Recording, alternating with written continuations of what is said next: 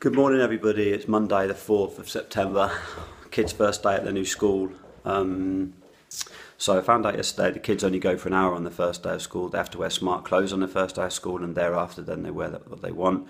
Oliver goes today at 8 o'clock and he's going into year 1, despite the fact he's 7, and in England he's already been at school for 2 years. In Poland they start school at 7, so he's going into year 1. Sophie will go into year 5.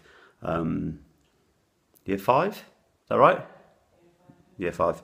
But they both go for an hour, so Ollie goes at 8, Sophie goes at 10. So Oliver's ready to go, Sophie's getting ready, and she's going to be going a bit later, and we'll be going into school with Oliver. So we'll talk to him quickly now, and then see how he feels later on at the end of the week, maybe after his first weeks. Hi Ollie. Hi. How you feeling? Nervous but mostly excited. Nervous but mostly excited. And what are you looking forward to today? Meeting new people, maybe? Making friends. Making friends. If I do. Well, I've got, how many years? It's 18 and 7. So how many years is that? 11? 11 years. 11 years. Yeah. So you've got a long time at school here, if we stay. But you're excited but a little bit nervous, yeah? Yeah. Cool. All right. We'll catch up with Ollie later on. Bye. Okay, so we are back from taking Oliver for his first class hour at school. He did okay. Understood quite a lot. Now it's Sophie's turn. Yeah. How you feeling, Soph? Excited. Excited. About what? To go to a new school because I've always been at the same school, and it'll be fun to see how they learn differently to my old school. Cool. Right, see how Sophie gets on. Hi, it is Monday, 4th of September, it's 10:15 in the morning. Me and my wife have been with Oliver to the school. So today at 8 AM he had like an hour's introduction, like an assembly in the main school hall, then taken off to the class where the parents stayed, met the teachers, what they were going to do, talked about after school activities, etc, etc, introduced themselves. And now Sophie's gone off with her mum, with my wife Kinga, for hers introduction. But as she's like year 5, she's almost 11, she will be in 2 days' time. She didn't want both parents hanging around, she's too cool, I think. So she's gone off with my wife on her own. Whereas this morning, we both went with Oliver because he's going into what is year 1, despite the fact he's been at school for 2 years in England.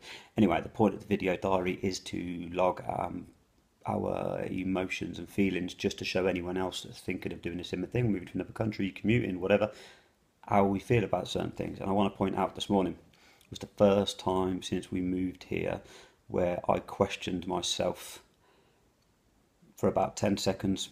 Have I done the right thing?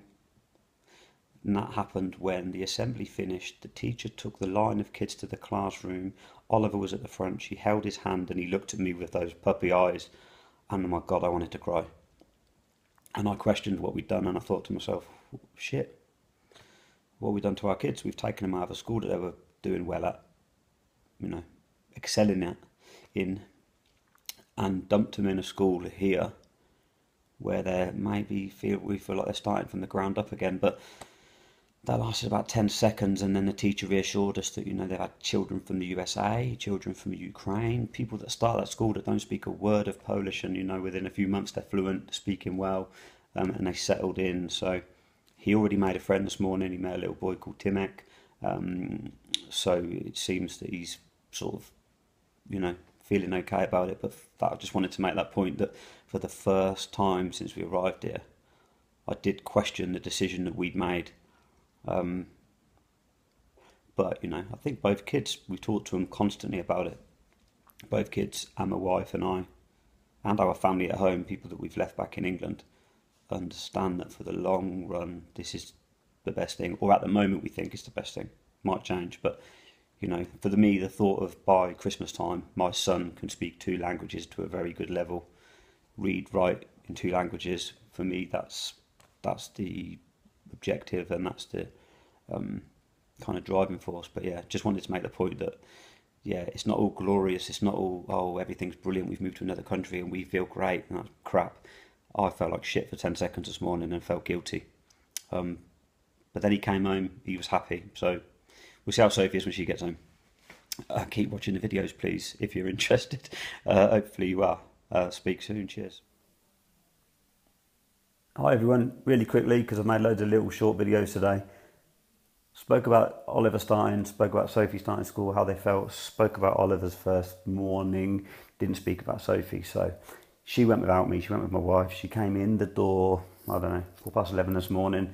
How'd it go, darling? Yakbua? And she said, it was amazing. It was amazing. I made 3 friends straight away. This girl came to me and asked me to come and sit next to her. And I went and I sat next to her. And then I met my friend Olivia. And then I met my friend, someone else, I can't remember her name. And I can't wait for tomorrow. So now she's packed all her bags for school tomorrow. She is over the moon and so excited.